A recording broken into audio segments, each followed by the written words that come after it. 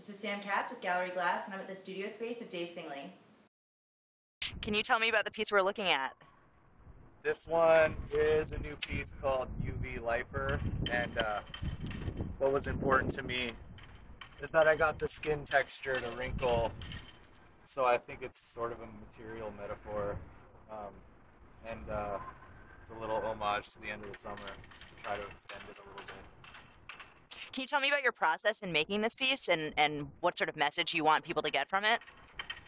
I just jigsawed it out. It's real rough and it's real loose and it's immediate. It just came from like a really quick, sketchy drawing, and I think like sometimes I can't explain why I would make something because I just had the inclination and I just did it, and I don't know if anyone would want it, but I've got a place to hang it in my house temporarily, so. And I just posted it on Instagram to see if anyone likes it. Now, is that always a part of your process, using social media as a tool to get creative feedback? Yeah, actually it's been pretty cool to just post something and see if people kind of like respond to it and get the sense, you know, based on the comment section, whether people like it or encourage me to do more along these lines. Well, let's check out your studio. Okay, I'm gonna bring this back down. All right, she's back. So we're here in your live workspace. Can you show me some of the work that I'm looking at? I had made a bunch of risers for these shelves, just real quick, expedited, like little sculptural things. Over here also, little skull. So you do a lot of woodwork. You also do a lot of painting, illustration. Do you have a preference? I like to mix them all up as much as possible. How long did this take you, for instance? That was just some scraps, and I just let the shape come together with however they fit together with glue and nails and stuff, so it wasn't that long. I like to do work that goes quick and other work that's meditational and takes longer. This piece over here that we're about to check out, your light box, Karl Lagerfeld, is some of my favorite work of yours. Can you tell me about the process in making it and the meaning behind it? Yeah, it's just about like him as an icon and seeing if I can um, get his image across with like minimal shapes, and also I'm really into like creating like work for people to live with. So I think it's important. I like changing the mood with lighting and stuff like that. And it's daytime, so it's not as effective. But I'll show you like the back is like I gelled the light. It's like a smaller bulb now, and then this is just different plexi I got at Canal Plexi. I think you nailed it. Yeah, Definitely captured his likeness. and yeah. So I'm seeing on your record player some of your newer work. You do a lot of musical collaborations, is that right? Yeah, this says famous class in somewhat of an obscured way.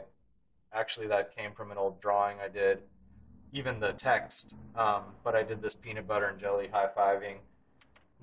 My buddy lives downstairs and he produces this record label. I've done a lot of art for them. This fold out is my stuff. I did this cool dog. So do you guys work creatively together, or do you have real creative freedom in making famous classes? He just asks for things like all the time, and what's cool about it is that he actually makes all this stuff. So it's not like this is actually a flexi book, so it plays on your record player. That's awesome. So how many illustrations did you do for this project? Two main ones, but then all this detritus and like extra cartoon clutter and stuff is just from collecting from over the years. Like I drew these two Batmans, and then they found their way into this just to like texturize this whole piece, you know. And you've done much more than this book in particular. You also do a lot of record covers, album covers. Right. This is actually the record cover for the Darlings album, and I put it in one of those prefab record frames. But this is from a painting that exists in my room right now. And I've had a couple people that are sort of into the painting, but it's something that I actually spent a lot of time on, so it's a little bit tough to like give it up for a cheap price. I see that you're a real pattern fanatic, and you also explore a lot of more like character illustrations. Do you have a preference? Where does the inspiration for these characters versus, your pattern exploration come from? I like to I like to draw, and I always find that like the very first drawing is the best. Like this Gossip Girls piece that you just looked at, um, where they're just like gossiping to each other. Yeah, please move that if you want. They I got that gesture in the very first drawing, and then I thought I would revive it and resolve it and make it better, and then it just never was better than the first one. And I think that seems to always be true. In the same way, this big still life piece, this like information here is from a ballpoint pen, so the scale started maybe like 2 inches, and I think that translated and blown up, and I was true to the original, like the accident of the pen leaking, translated well onto the scale, and that you can't.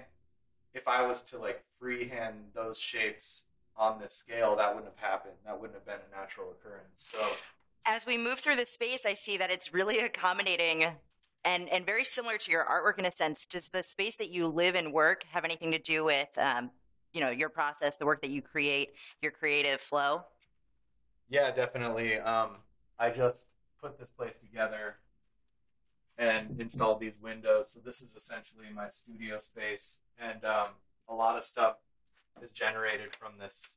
The drawings are processed here to be given a tooth or some character.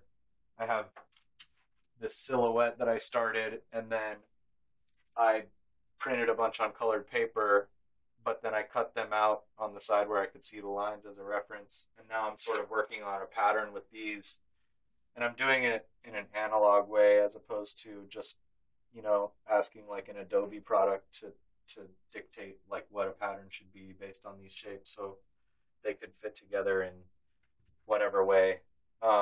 But Now, I I really know, like processing yeah, stuff. color clearly has a big part of, it's a big part of your work, but there's some of these black and white illustrations I'd like you to take me through. I think that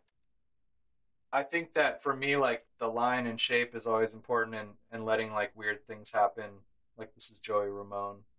I did this drawing for Sandy benefit because they have the song about Rockaway Beach and all that, and that was like the original. So I try to save. Gossip Girl, yeah.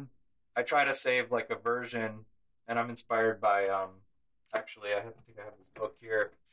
This guy Jeff McFetridge, his work is really cool. I think what he tries to do and what I try to do is get the best singular sort of representation of an idea. Like I don't need to draw a vampire peeking around a corner ever again because I feel like I nailed it here. You know what I'm saying? Yeah. Then you can reinterpret that in different ways. Right, but I think that's maybe a problem that I have, is that I don't really like explore one topic that much. I just keep moving, and I enjoy that. But I think maybe in a way it's hard to follow.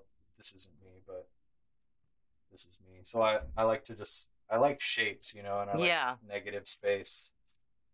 So these are all it's sort of my own image bank. Make prints from these. This was just testing things out. But yeah, a lot of things come from drawings, and a lot of whimsical stuff, like taking the old Big Dog logo and mashing it up with like the Bad Boy Club guy. I don't know, it resonates to me because I was born in 81, so a lot of you guys are younger.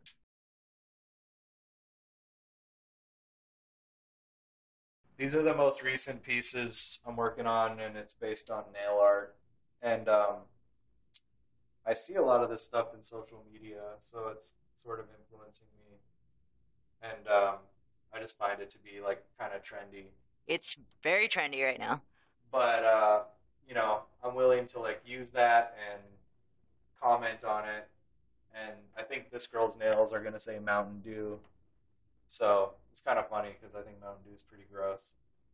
I think that's sort of the I'm nature. letting myself get a little looser and just kind of rifle the pieces off a little faster because I think the point is there.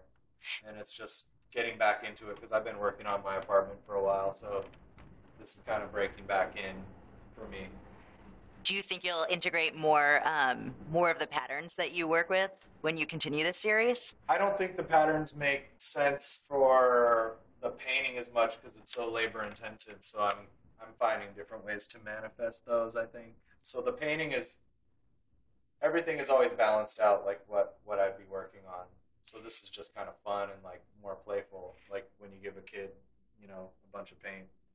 Do you often take popular culture cues into consideration when planning out your work? Oh yeah. I did a piece where Michael Jackson was like kind of touching this little kid, but it looked like a little construction worker, and that was so long ago. But I have friends that remember the piece and they think it's ridiculous. I think it's easy for people to associate that and resonate with that idea. All right, thanks, Dave Singley. This is Sam Katz with Gallery Glass. Now give us a kiss. Okay.